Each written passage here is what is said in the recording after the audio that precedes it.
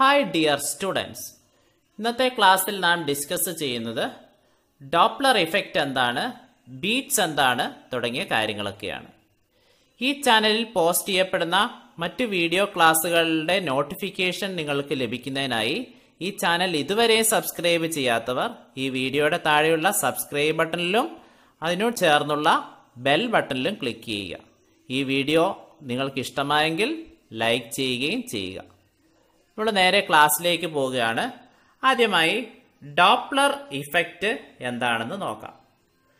ഒരു റോഡിലൂടെ പോകുന്ന ഒരു ആംബുലൻസിന്റെ വീഡിയോ ഒന്ന് നമുക്ക് കണ്ടു നോക്കാം. ഒരു ആംബുലൻസ് ദൂരെ നിന്ന് വരുന്നു. അത് നമ്മളുടെ അടുത്ത് വന്നു കഴിഞ്ഞിട്ട് അതിൻ്റെ ഓപ്പോസിറ്റ് സൈഡിലേക്ക് പോകുന്നു. ഇപ്പോഴുണ്ട സൗണ്ടിലുണ്ടാകുന്ന വ്യത്യാസമാണ് നമ്മളിവിടെ നോക്കുന്നത്.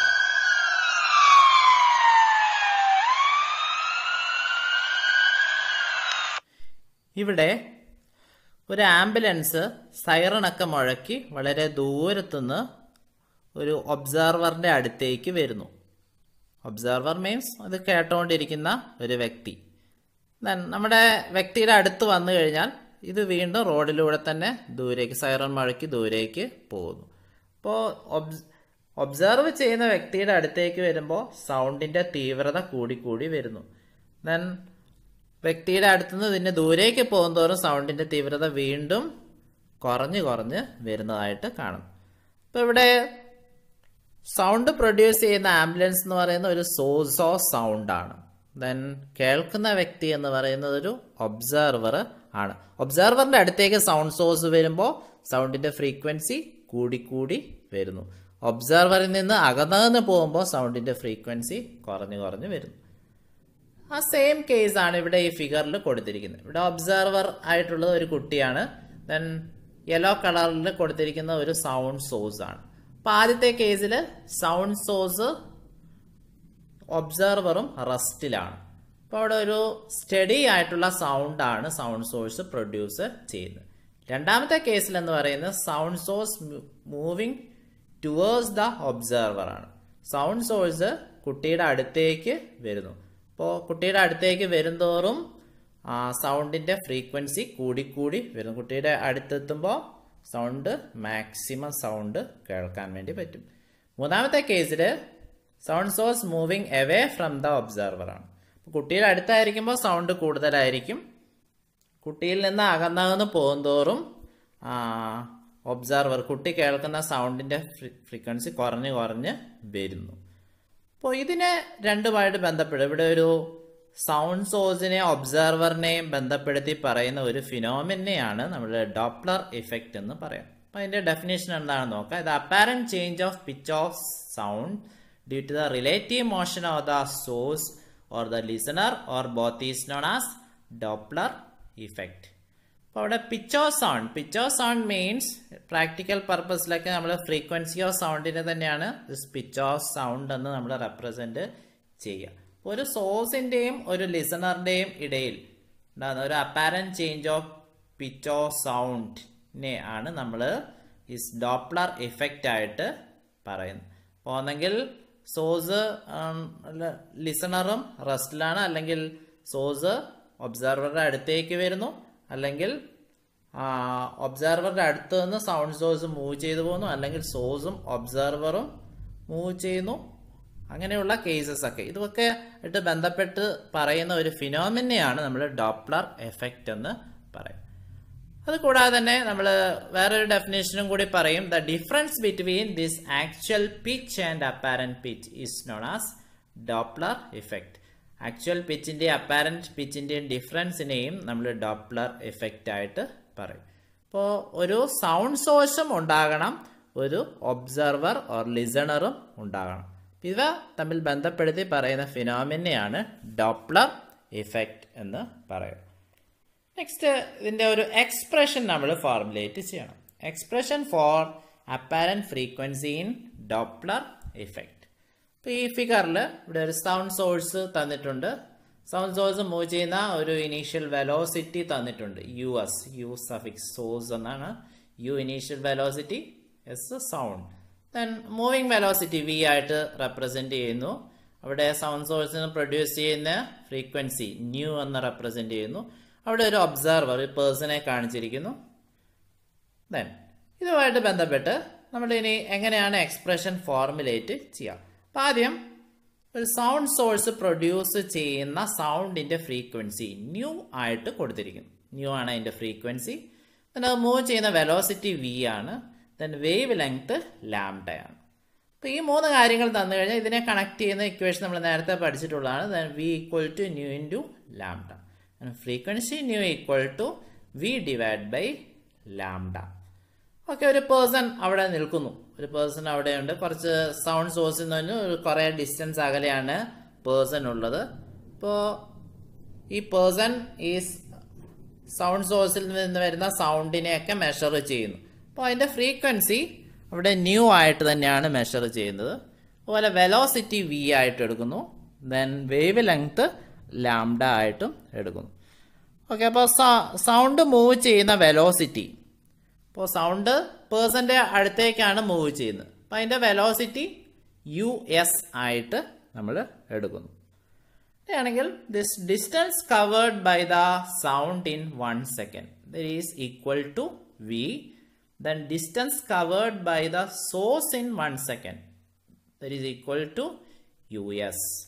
അങ്ങനെയാണെങ്കിൽ ഇതിൽ നിന്ന് നമുക്ക് റിലേറ്റീവ് ഡിസ്റ്റൻസ് കണ്ടുപിടിക്കാം. Relative distance covered that is equal to v minus us. v എന്ന് പറയുന്നത് distance covered by the sound in 1 second ആണ്.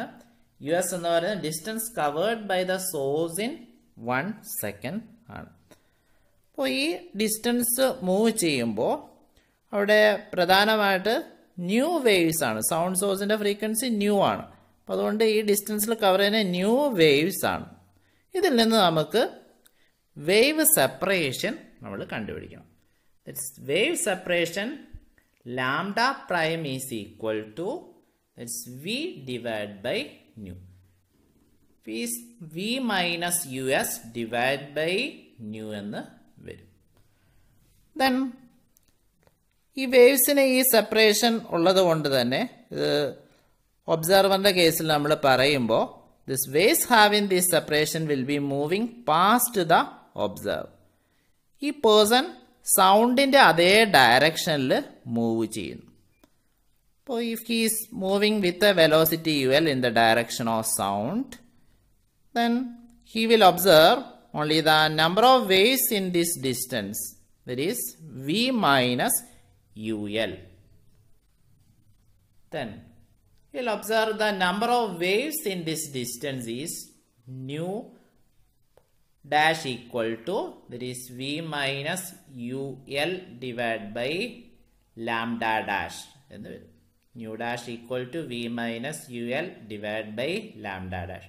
That is v minus ul divided lambda dash, v minus us divided by nu. That is nu dash equal to nu into v minus ul divided by v minus us. This is the general equation for apparent frequency in Doppler effect. വളരെ important ആയിട്ടുള്ള expression ആണ്. Nu dash equal to new into V minus ul divide by us. അപ്പോൾ ഇവിടെ v സൗണ്ടിൻ്റെ velocity ആണ്. ul listener move ചെയ്യുന്ന velocity ആണ്. us sound source move ചെയ്യുന്ന വെലോസിറ്റിയാണ്. New is the frequency ആയിട്ട് റെപ്രസെന്റ് ചെയ്യും.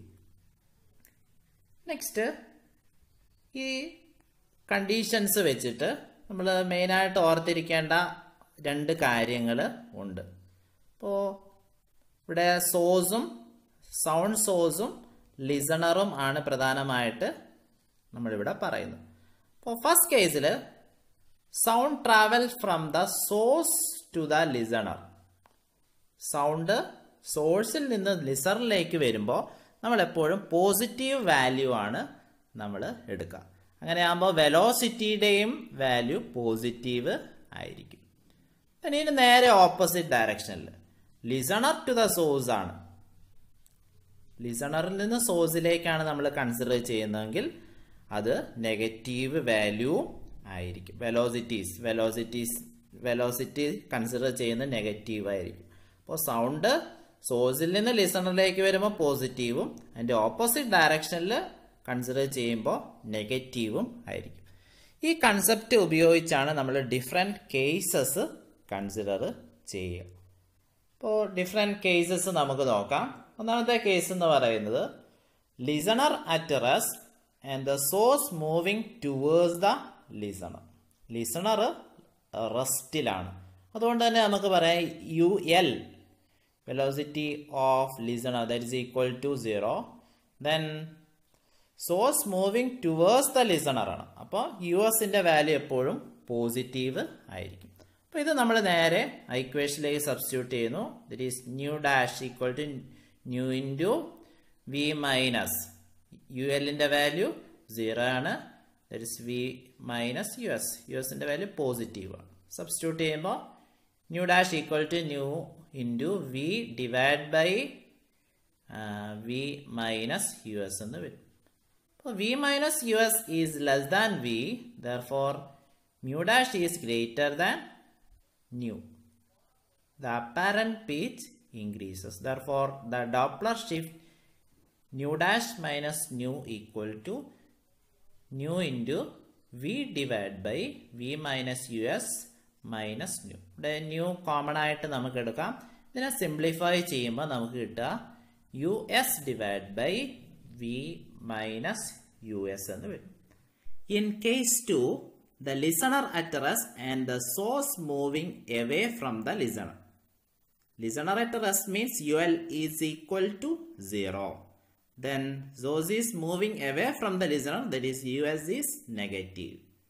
Therefore, nu dash equal to nu into V minus UL, that is V minus 0 divided by V minus of US. That's equal to nu into V divided by V plus US. The apparent pitch decreases. Therefore, the Doppler shift equal to nu minus nu dash. That is equal to nu minus nu into V divided by V plus US. That is equal to nu into V plus US minus V divided by V plus US. That is equal to nu into US divided by V plus US. Then in case 3, the source at rest and the listener moving away. Source at rest means US equal to 0. Then UL is positive. Therefore, nu dash equal to nu into V minus UL divided by V minus US. That's equal to nu into V minus UL. UL is positive. Divided by V minus 0. That's equal to nu into V minus UL divided by V. The nu dash is less than nu. The apparent pitch decreases. The Doppler shift equal to nu minus nu dash. That is nu minus nu into V minus UL divided by V. That's equal to nu into UL divided by V. So the shift is directly proportional to the velocity of the observer. In case 4, source at rest and the listener moving towards the source. Source at rest, that is US equal to 0. Then UL is negative. That is nu dash equal to nu into V plus UL divided by V. That is mu dash is greater than nu. The apparent pitch increases. The Doppler shift equal to nu dash minus nu. This nu into V plus UL divided by V minus nu. Nu common ആയിട്ട് പുറത്തെടുക്കുന്നു. ഇതിനെ simplify ചെയ്യുമ്പോൾ ഇവിടെ answer വരിക nu into UL divided by V എന്ന് വരും.